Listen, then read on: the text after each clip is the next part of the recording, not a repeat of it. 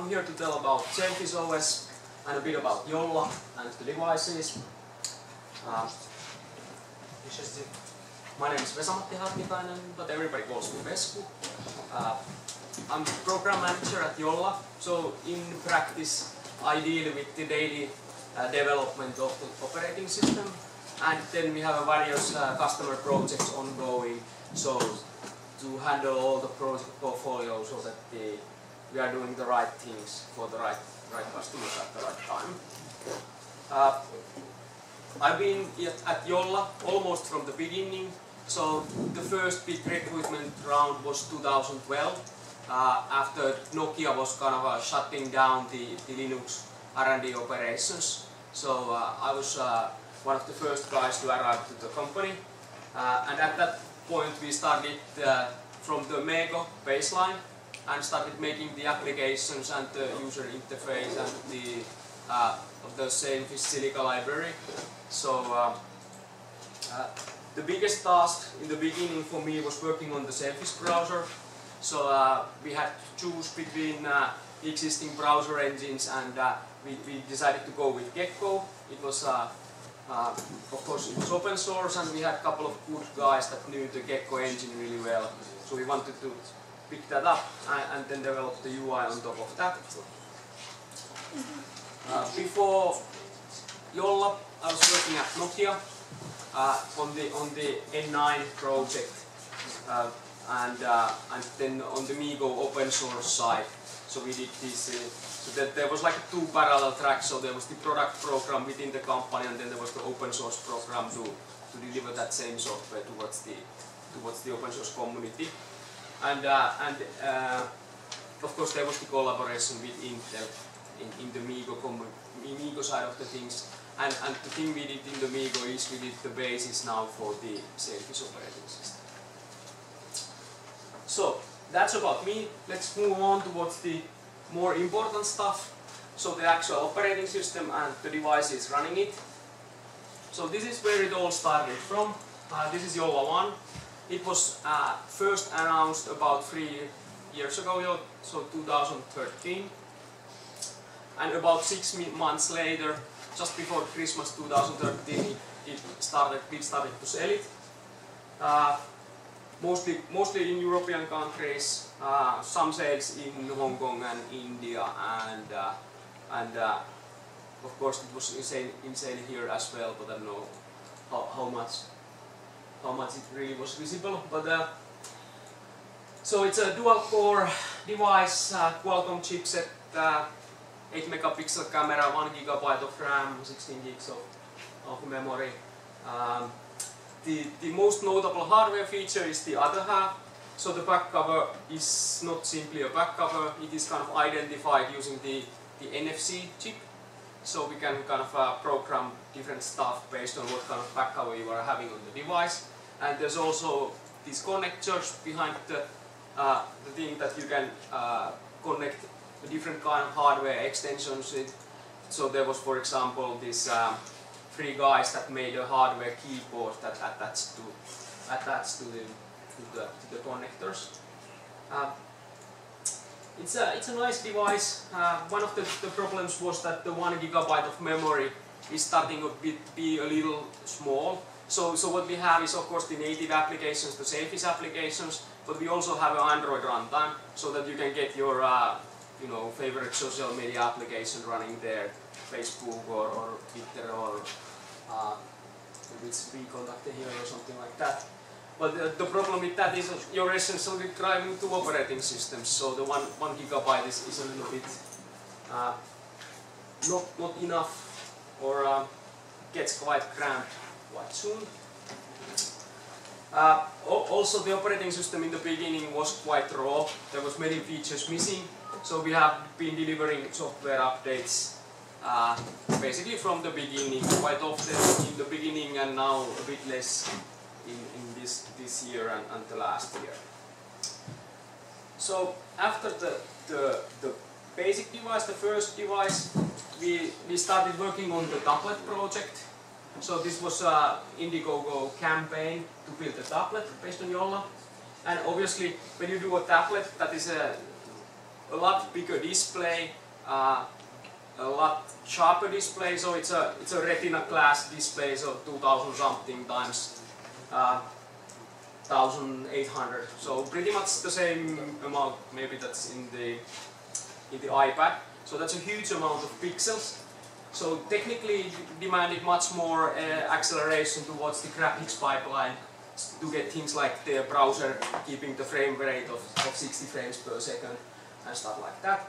And in parallel we kind of had the feedback of 1.5 years of real life usage of Jolla device. So we started to understand that what kind of demands customers had towards the user interface. So there was a lot of feature requests that do this, do that, improve this, this is not great, and stuff like that. So we did this Sailfish 2.0 project to make it work in the tablet so that it technically the application scale, but on the other hand you get the usability so that the feeling of the device is good and to get the kind of learnings that we had towards the operating system.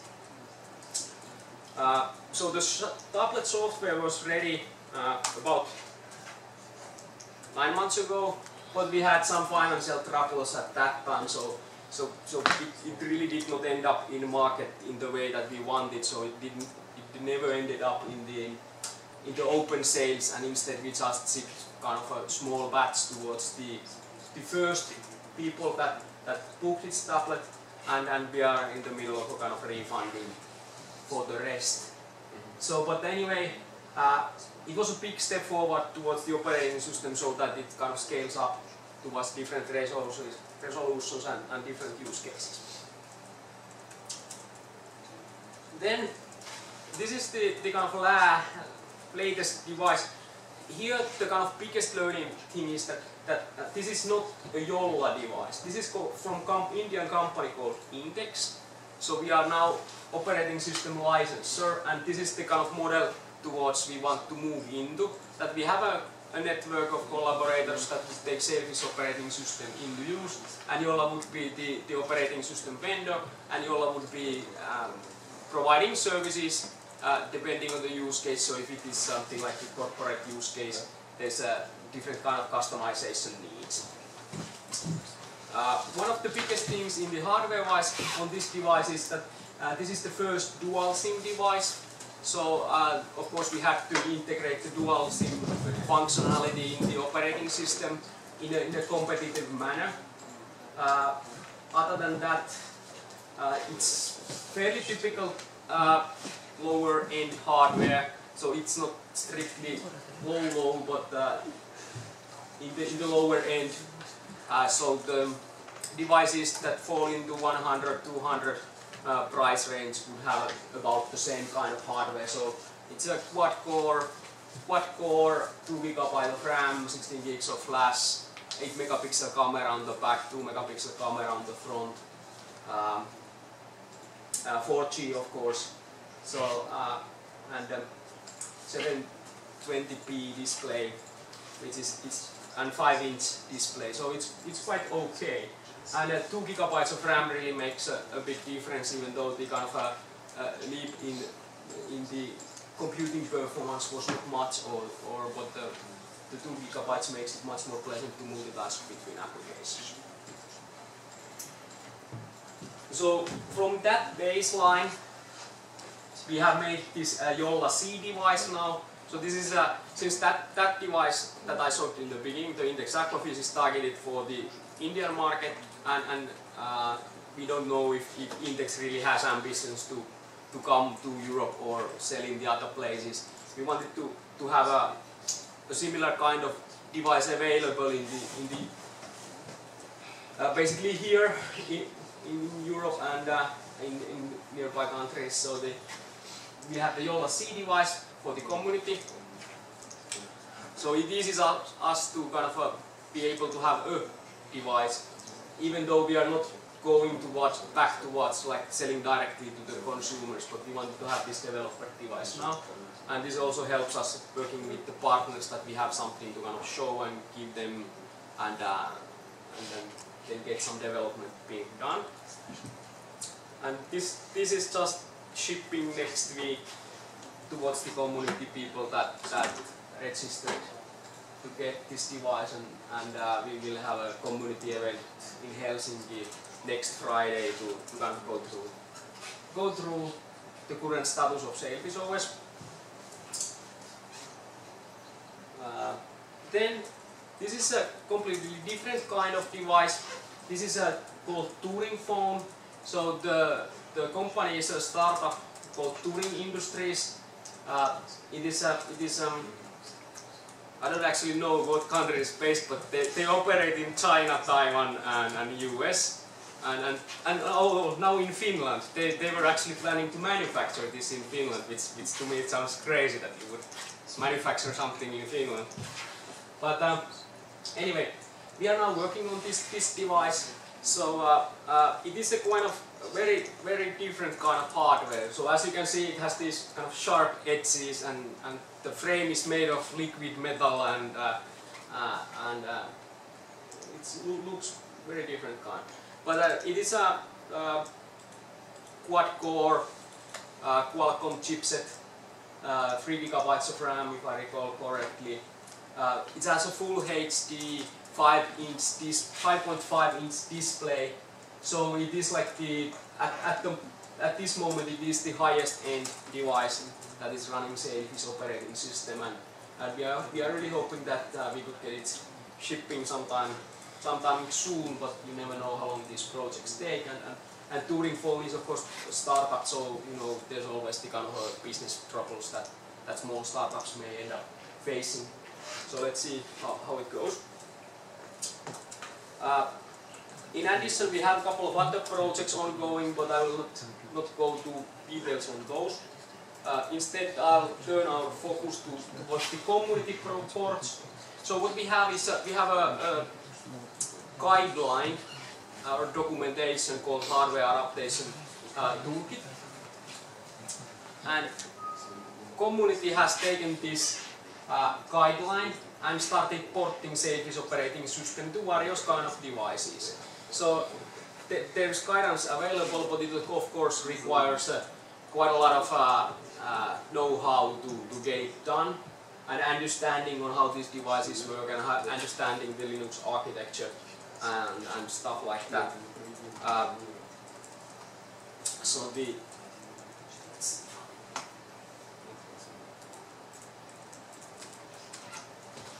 this is from the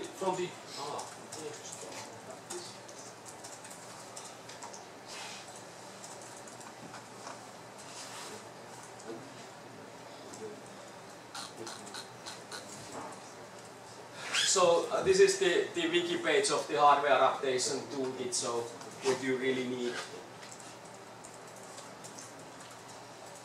And there's the porting guide itself in PDF format, so it's quite a lot of stuff.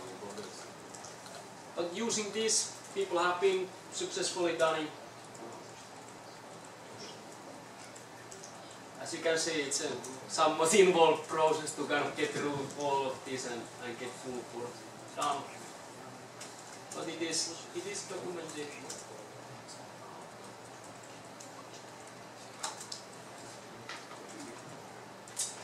And really, the best ports. Okay, I'll change to next. So this is from the Merwiki. On the other hand, the status of different community ports. And as you can see from the top, there's like things like Fairphone, where display, touch, LED, pretty much everything is green, so that the port is quite well done. And similarly, I think devices like Nexus 5 and OnePlus X, which are based on the same chipset, are working quite nicely. So there is more than 30 community ports being worked on various levels of compatibility.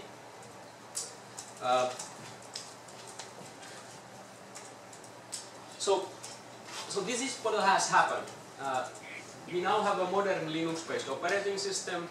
We have been doing continuous updates on it. So I think I counted that we have done something like 14 software updates so far, and those are all available to the first Jolla device. And now there are more and more devices coming. There's different kind of screen factors. So we have the small 4.5-inch screen from the Jolla, and now 5.5-inch on the touring device, and then the tablet device that has even bigger screen and a higher resolution screen. Then we have the commodity ports to all kind of hardware, and then the partners developing new stuff as well. So it has matured quite nicely during these 3 years that it really has been in the existence. So technically speaking, this is the software stack we are having. So we have the hardware adaptation there in the bottom. So it is kind of a separate, and that's the thing that you really need to do work on when you port the device on a new, port the operating system on the new hardware, work on the hardware adaptation. Then we have the core OS on top of it, which is based on the MER project.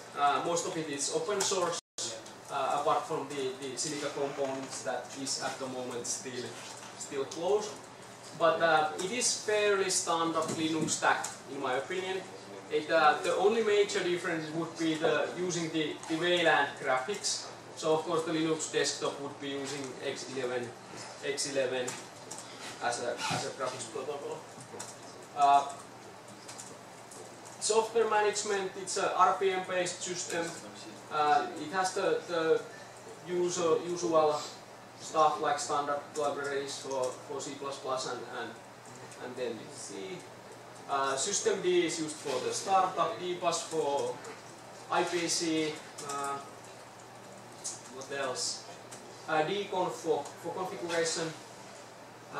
The connectivity stack, then there's the Corman Ophono rules.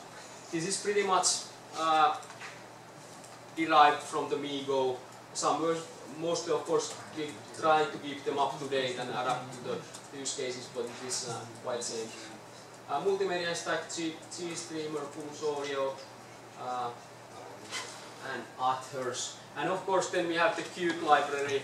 At the moment we are going with the Qt 5.2, so that is kind of a baseline for all the user interface we are having, and a lot of middleware as well written in Qt. On top we have the UI side of the things. So we have a lipstick which makes the system UI, and then we have various applications. In addition to this core, we have an Android runtime that is kind of we consider as separate. It's not even preloaded in the device, instead it is a downloadable asset from the store. Then we have a support for the exchange protocol, and then text prediction engine, so that you have the predicted text in it.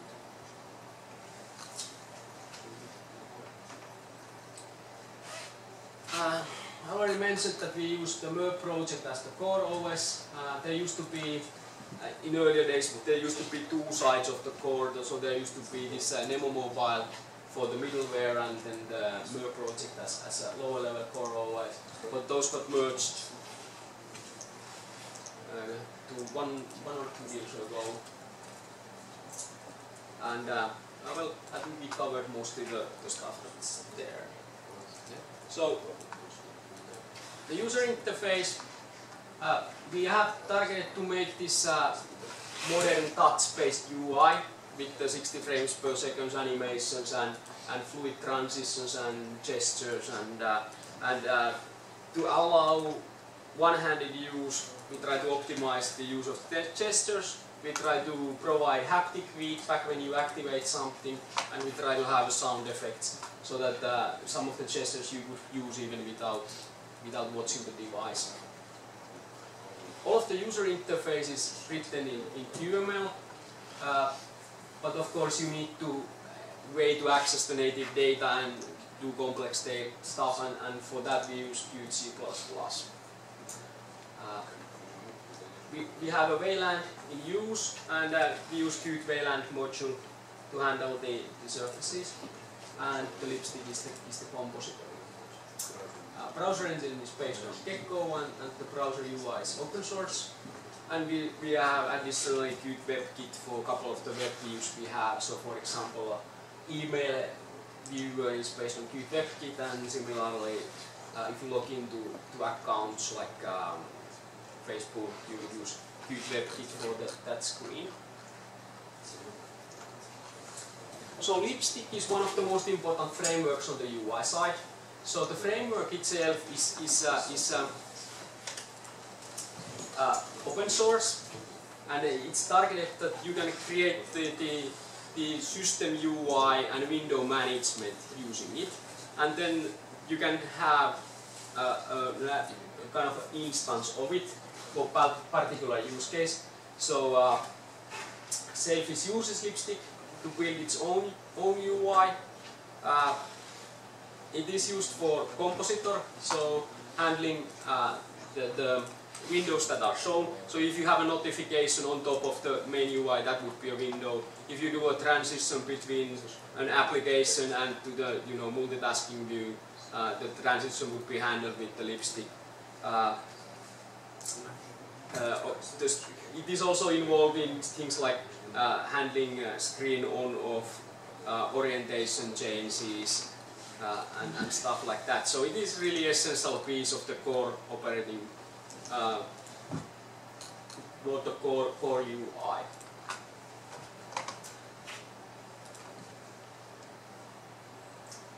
Then we have a Sailfish Silica. So this is the QML component library that Jolla has developed. So the kind of things that are Jolla specific are part of Silica, and this makes the user experience. So it has the things like the pulley menus and buttons and text input and stuff like that are provided in the Silica library. And all of our applications have been developed using Silica.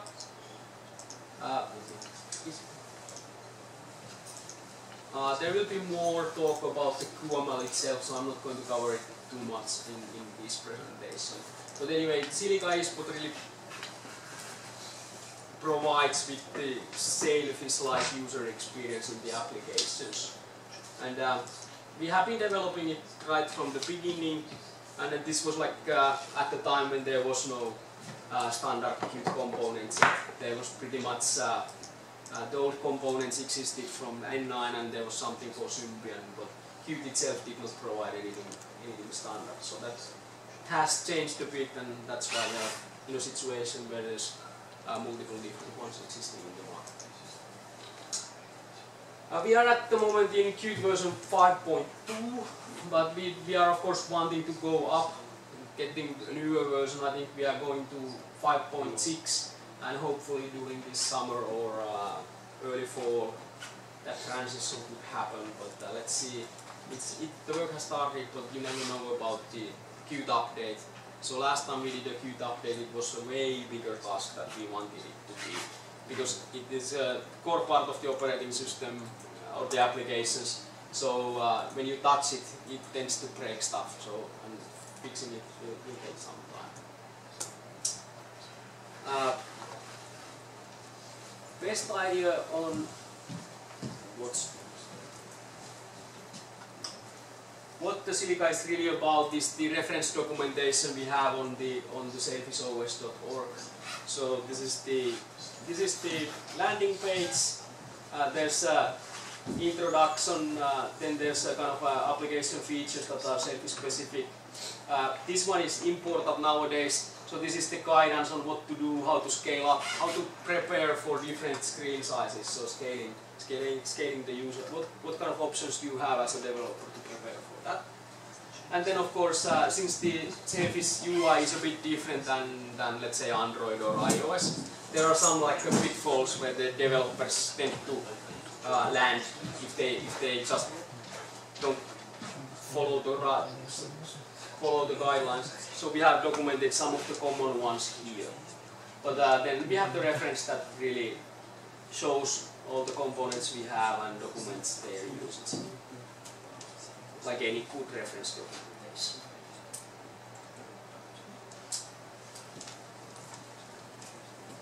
But that was the like a technical side. Now a little bit about the user experience itself. So like I mentioned, the gestures are really one of the core parts of this, and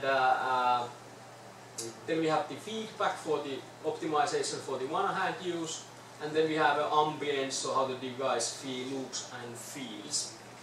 So let's start from the gestures. So these are the kind of core gestures we have. So first one is well, not on the screen but here. So double tap to make up the screen. Then we have the edge swipe. So if I swipe push from the edge, I can get back to the multitasking view. And if I just peek, I can get back, just going back. So completing it. Then we have edge swipe from the bottom, which brings the application drawer. We have edge swipe from the top, which brings the ambience selection. And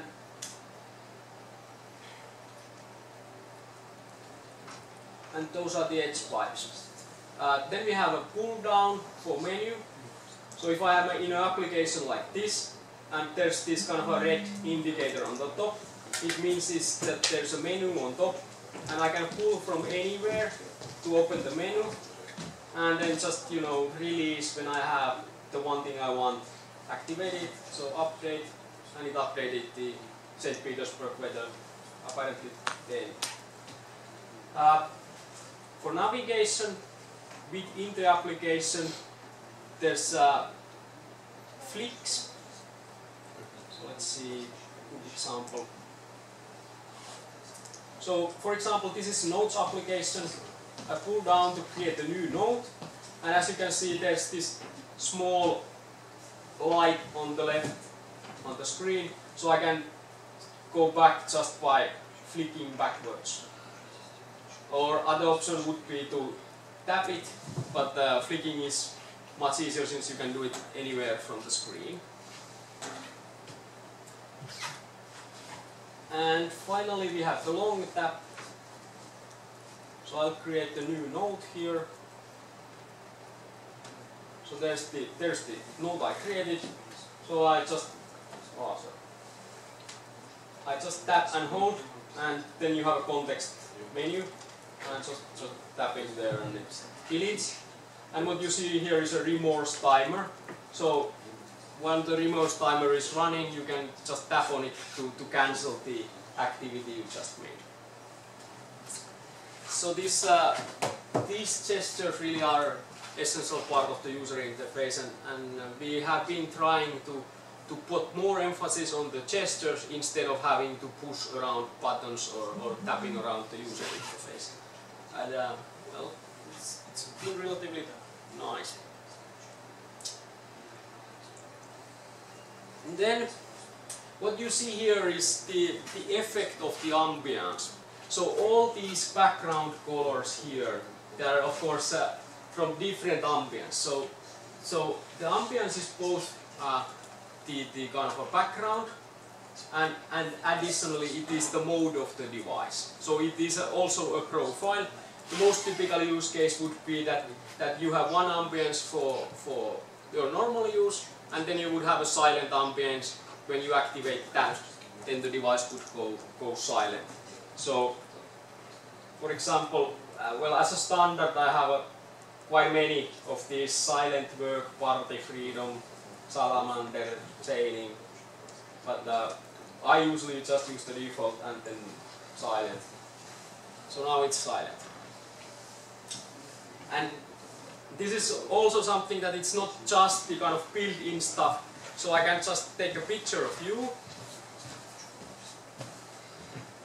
Yeah, here you are. And then I can create ambience based on the picture. So it's maybe not the best ambience, but anyway, it is there. So let's see very good. So there's the picture in a Blu-ray form, and in the home screen it's the clear picture on the background. And of course, it's one of the fun hobbies is to take pictures of stuff and see what makes a nice ambience for you.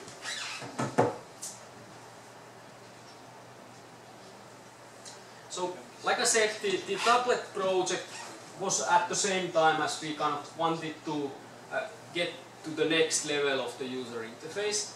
So at that time we did the user interface changes, which we call Sailfish OS 2.0, and we added one application, we added many new views, we added many new controls, so many different kind of options to the user interface, and that of course increased the amount of UI code we have quite a lot. And more importantly, we then added more and more these animations to make the device feel even more fluid, so that the transitions between the kind of states will feel good. And when the transition is natural, you have something, it's not just jumping from screen to screen, then you kind of mentally, you kind of understand the logic in the UI better.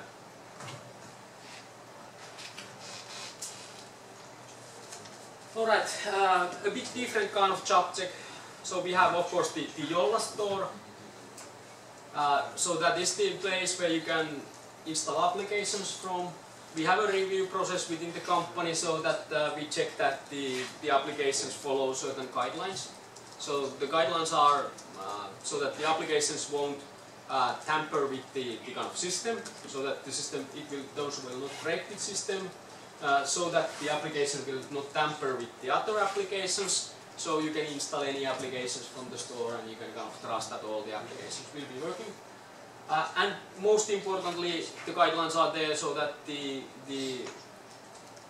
applications keep functioning as long as possible. So what we talk about is this kind of using stable APIs, meaning that it is kind of a promise from us that we try to keep these APIs always functioning. So whenever we do one of the, let's say software update number 15, then you will have still your application working. Then we have the Harbor, so that is the kind of developer portal which is used for submitting new applications towards the store. And in the Harbor or in the store we support both Sailfish applications and Android applications, and there's also some applications from Jolla itself. So like the Android runtime, it's not pre-installed on the device, so you can kind of choose if you need it or not. It's quite big, but you can download it from the Jolla store if you like it.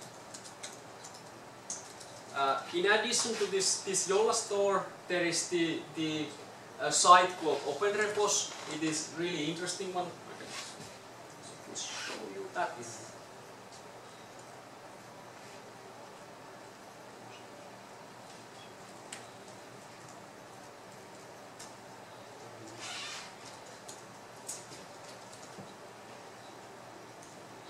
So this is totally open. So it's a set of repositories. So anybody can set up their repository here, put an application, put a library, put basically anything there. It has a huge amount of hacks, so UI hacks and applications that use private APIs and whatever, and the quality may be whatever software update may break this, or this may break the device software updates, the other way around as well. So I can only recommend this to advanced users, but this has really cool stuff in it. I mean, that's the kind of a true hacker spirit. True hacker spirit here, and you can find a lot of stuff.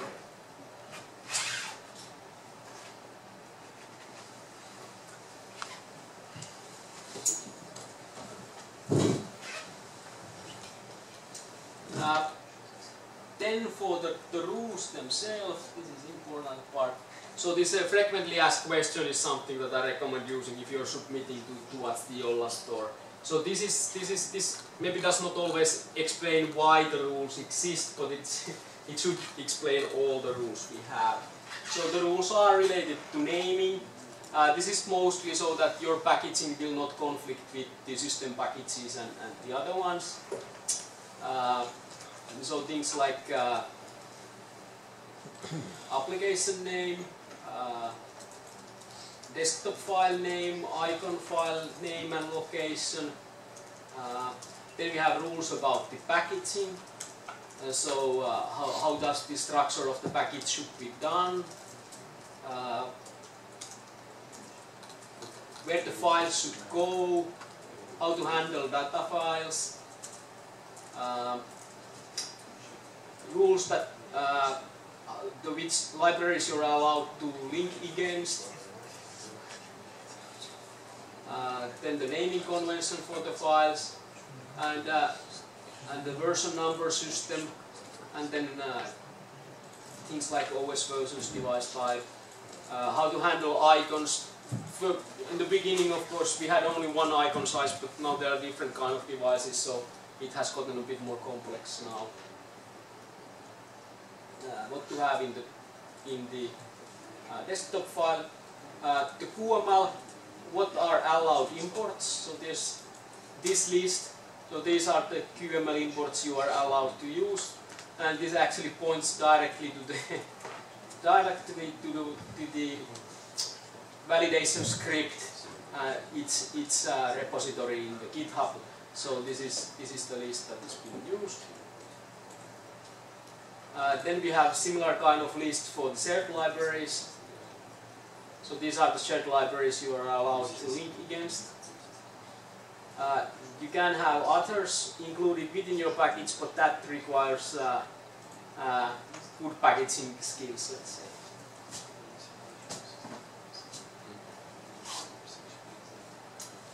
Then there's the dbus. About the runtime, so you can submit Python applications, but that's again, I haven't tried, it might be a bit more tricky. We don't have a paid application support at the moment, but there's the contribution system called Flatter that you can give out frequently. You can give out contributions to the developers to get yourself.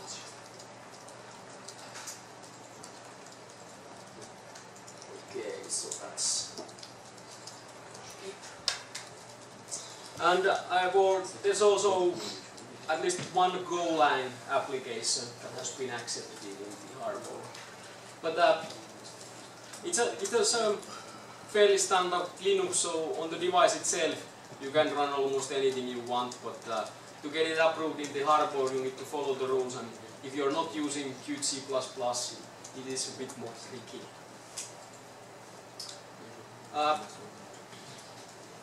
So the operating system is based on the open source. Wiki of the MER project is a good starting point in seeing what's happening on the... No, not this one. I just corrected the text.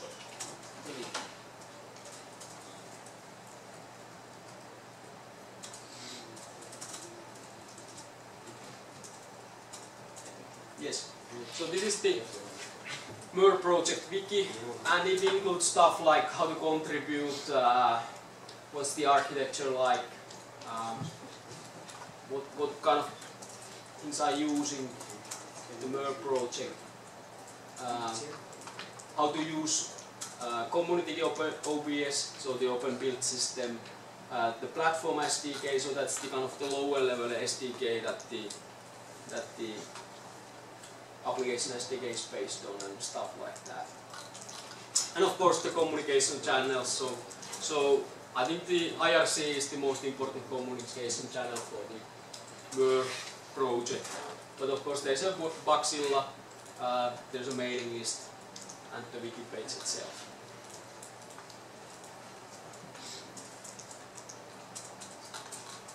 The source repositories, so those are under MER project GitLab.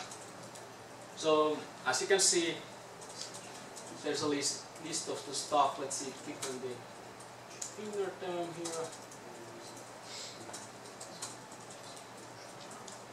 Commits, branches.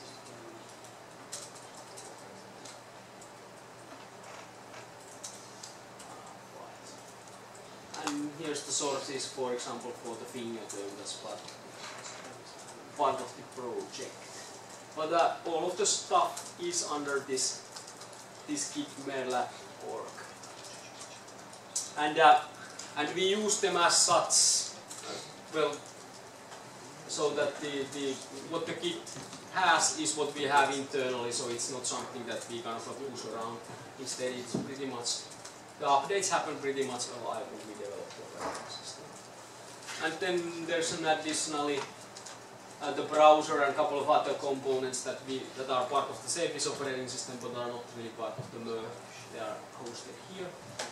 And if you're interested in the open source stuff, building it yourself, doing some contributions like fixing bug or something like that, you know, usually it pays to kind of read the docs first, and if you still don't understand, then go to the IRC channel and ask. And if you're not too annoying in the IRC, then somebody will respond. Okay, so this was my presentation on the Sailfish OS in generic. So I was kind of I will do demos in the later part.